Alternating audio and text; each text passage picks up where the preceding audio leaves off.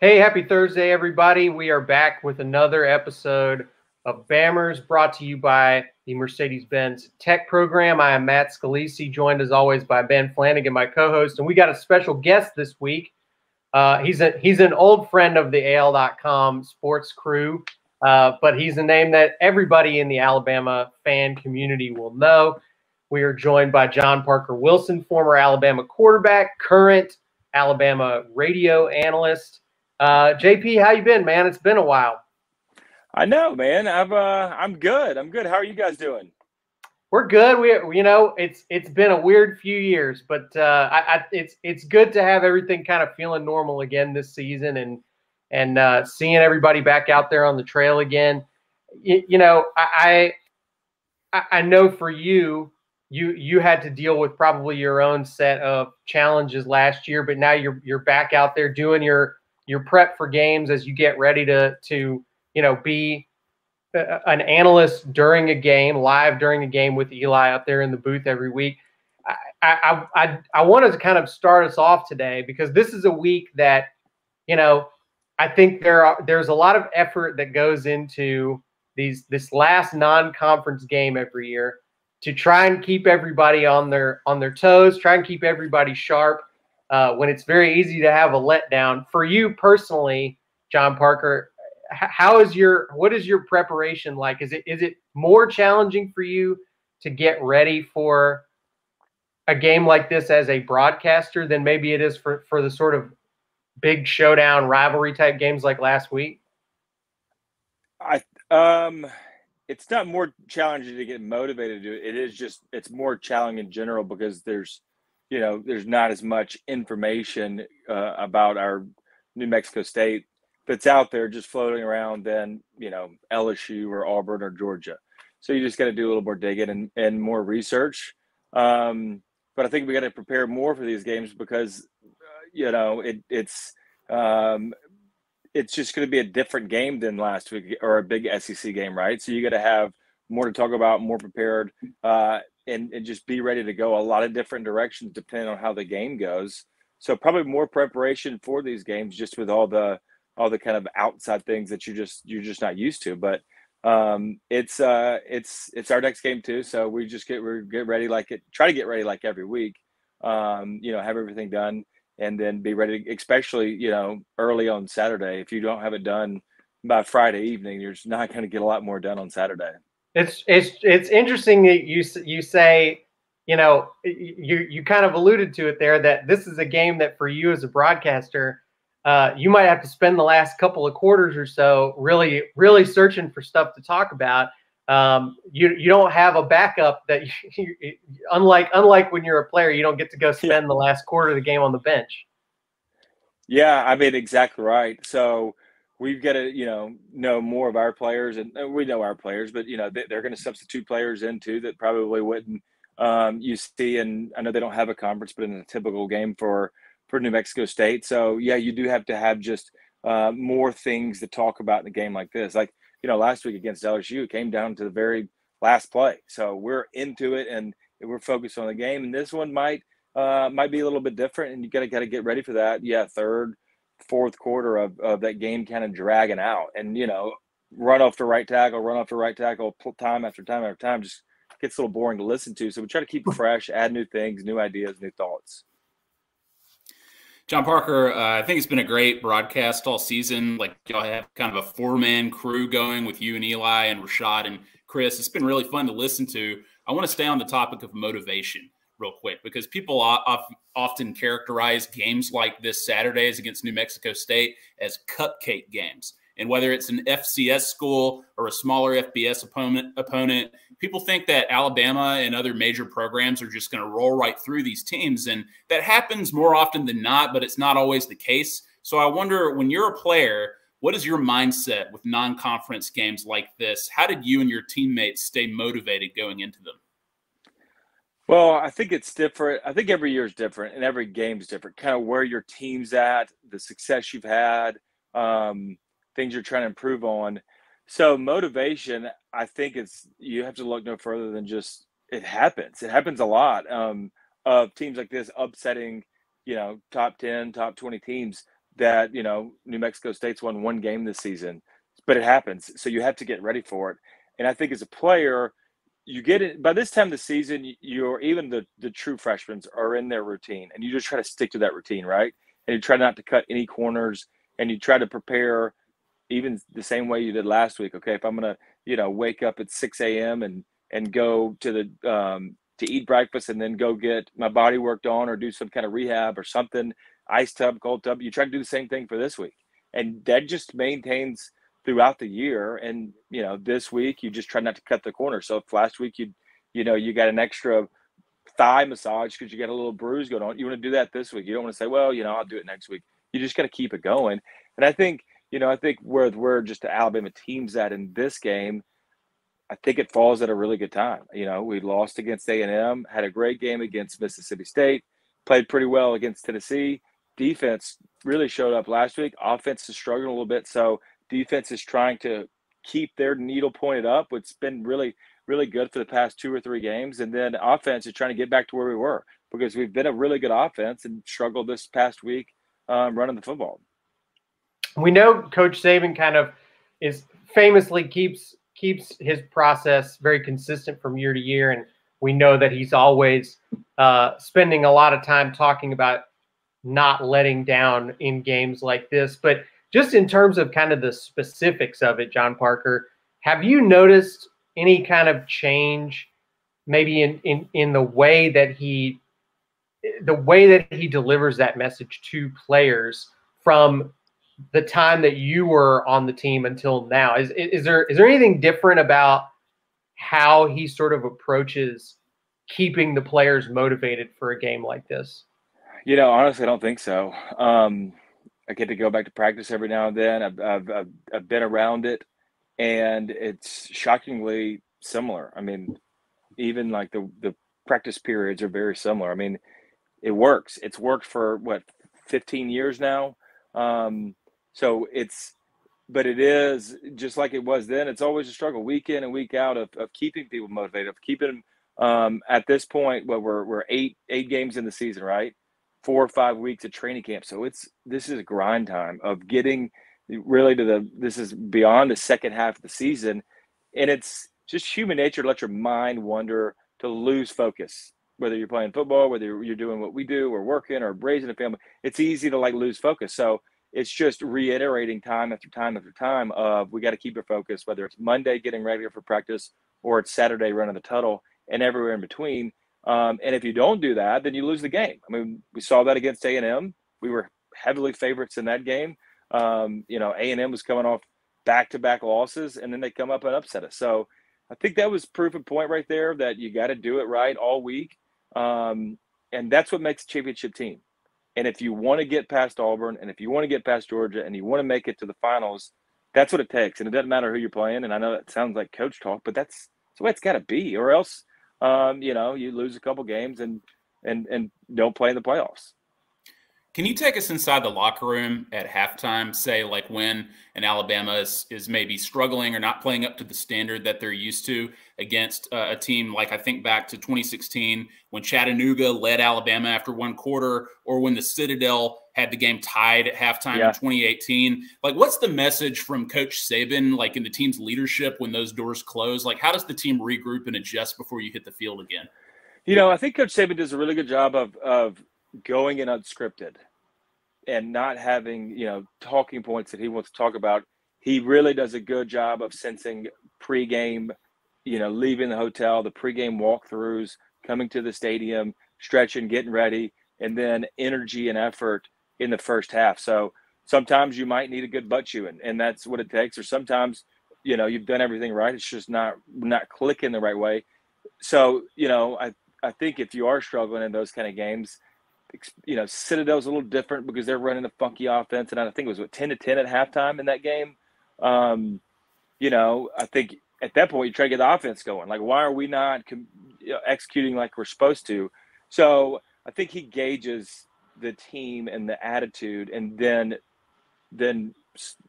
his message is according. And probably a lot of times it is getting on guys, but that's what they need. But sometimes it's like, okay, we're facing this triple option. You've never seen it. Most of these guys never see it in high school anymore.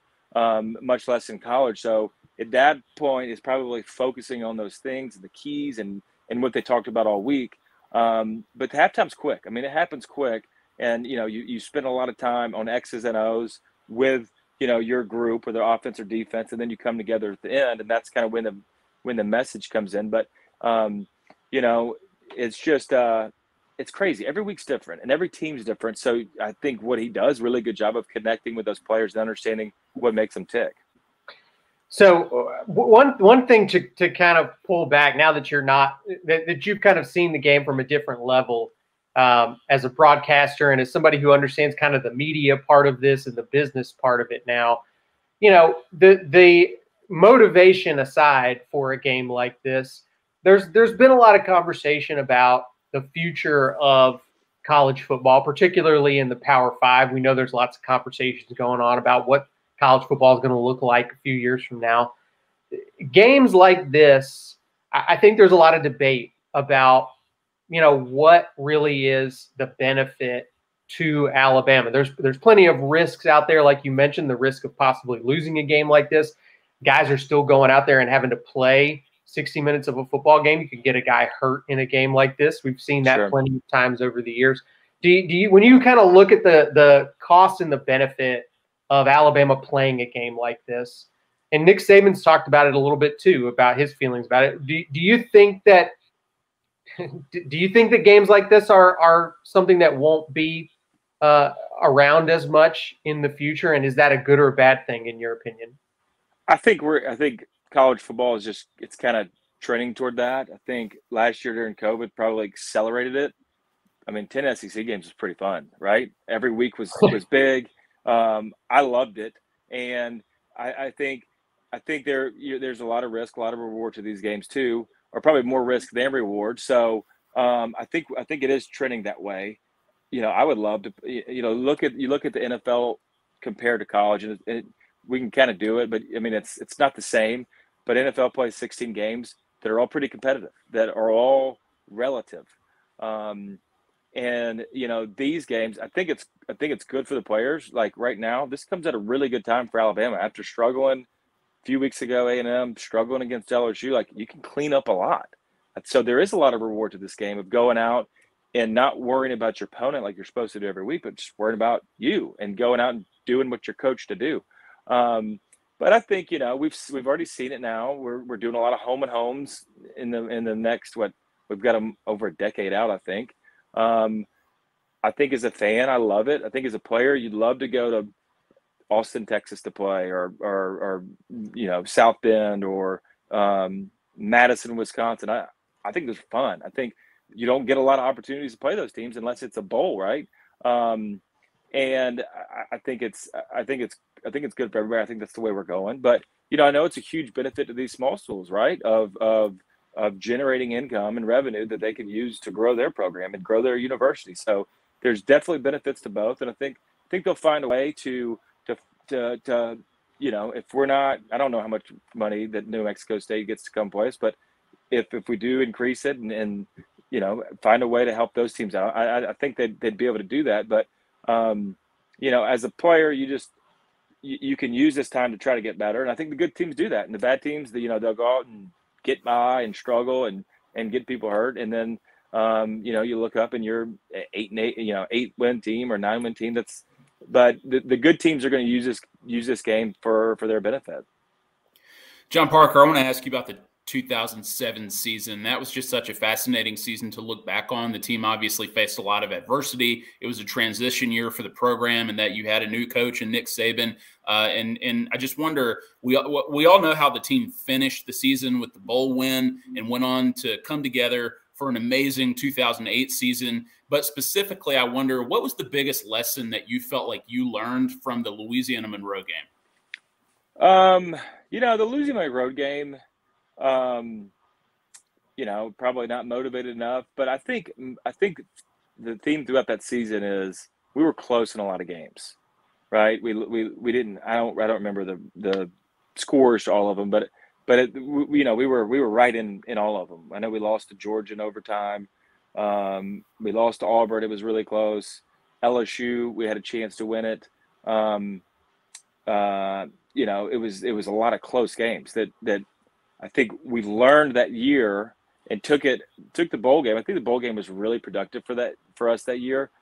And we learned that the fourth quarter is really important. And you hear Coach Saban still preach it that, games are won and lost in the fourth quarter. Like LSU, perfect example this week. They had plenty of chances in the fourth quarter, but our defense stood strong. I mean, they couldn't have played any better there in the fourth quarter because they had plenty of chances, and we were able to convert it, and they weren't. So I think that 2007 season, we were close a lot.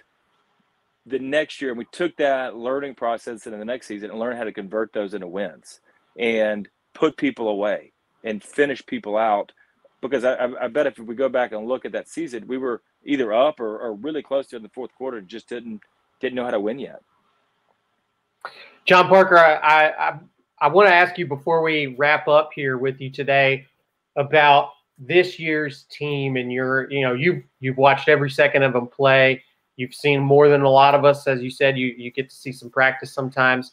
I think one of the things that I've been kind of bringing up repeatedly this season is I don't quite understand what this team's identity is yet. I can't really get my head around what they are yet, especially on offense. If you kind of had to sum up what is this team good at? What is their kind of bread and butter that makes them a dangerous team heading into this final stretch of the season? How would you kind of boil it down? Yeah, I think it's athletes, right? I think we've got some really good players. I think defense, it's coming together, and we're seeing that. I mean, we're seeing Will Anderson, Phil Mathis has turned into a pretty big force up front. We're extremely deep at the secondary level, with Malachi and Brian Branch be able to come in with Battle and DeMarco Helms. Kool-Aid came in this game, I think played really well in a relief role for Josh Jobe, Jalen Armour-Davis. There's a lot of guys on defense. And I think on offense, until this game, we were a balanced team like we were in the past. We didn't have the huge playmakers, but now I think they're emerging. I mean, I think Jamison Williams from the first game to now has gotten a ton better. I think Mechie has gotten a ton better too. I mean, I think Williams is leading the SEC right now in receiving. So our playmakers are emerging. We don't have the 4 or 5 guys that are going to go out there at receiver and make plays. And Brian Robinson has been a force on this team of being hard-nosed, tough.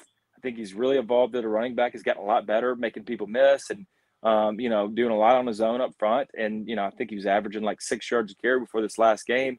So it's not the sexiness that we've had the past couple of years, but I think this team was just, instead of 2 and 3 play drives that resulted in a touchdown, we're 7, 10, 12 play drives that result in a touchdown. Still leading the SEC in points. I don't think we give them enough credit for that. Still leading the points. It's just a different way. And it's not the home runs that we're used to. We're hitting singles and doubles, and we're still scoring 9 runs a game. It's just not kind of, hitting grand slams and everybody going crazy. You look up, and I hear a lot of people say this, you look up and, damn, Bryce Young's throwing for 370 yards and 4 touchdowns this game. It didn't feel like it, but he did. And I think, our expectations are so high, as they should be. It's just we're doing it a different way than we have in the past. Sure. And there's nothing wrong with that. It is what it is. Yeah, that 2020 team may have kind of warped my brain and everybody else's. Yeah. Hey, I've got one follow-up to that because you mentioned Will Anderson and his impact on the game. I heard you talk about him earlier this week too, and you said it's not fun when you have to focus on one guy, game plan around him, bring personnel in to try to contain him. Who is a player like that you remember from your playing days, like one guy where you kind of couldn't believe that he was so individually disruptive? Yeah, I think it was Patrick Willis, played at Ole Miss. That guy, he playing middle linebacker, a lot of times, like if you're playing a defensive end, like you can do some things to shield it, right? You can bring a tight end, but the guy in the middle of the field that can go sideline to sideline, that can track down a tight end or even a receiver. And then I remember one play, handed it off, I think, to the left. I booted out to the – handed the ball off to the right. I booted out to the left, and we made eye contact. and he made the play for like a tackle for loss on the sidelines. And sure, there were some like probably a guy missed, but he was able to track that guy down. So when you have someone like that in the middle, a guy like Rolando McClain for Alabama back in the day, there's not a lot you can do because he's going to out athlete you and be a force. Minka Fitzpatrick was like that for Alabama.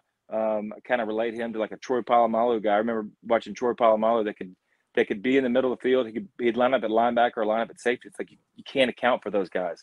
So when you get somebody like that, it's tough. It's not fun. It's really not. You try to manage them, but pre-snap where that guy's at all times, and so do the other 10 guys. Awesome. Wait, John Parker, we've talked about before. You and I used to do our show on AL.com where we break down film every week. I love hearing you continue to do that on the radio every week at these games. It's really fun hearing you do that. And we gotta get you on the show in the off season at some point again, man, because we need some more stories. We need some more flashback stories from John Parker's playing days. We got plenty of them. We can definitely do it. You just let me know when. We'll do it. All right. Well, thank you, John Parker, for joining us this week. Thanks once again to our sponsors from the Mercedes-Benz Tech Program. And for Ben Flanagan, I'm Matt Scalisi. We'll see you guys again next week. And everybody have a great weekend, whether you're in Tuscaloosa or watching from home. Thanks again, everybody. This show is presented by the Mercedes-Benz Tech Program. To learn more about Mercedes-Benz's World of Advanced Automotive Technology, text the word Mercedes to 55678 or visit www.learnmercedes.com.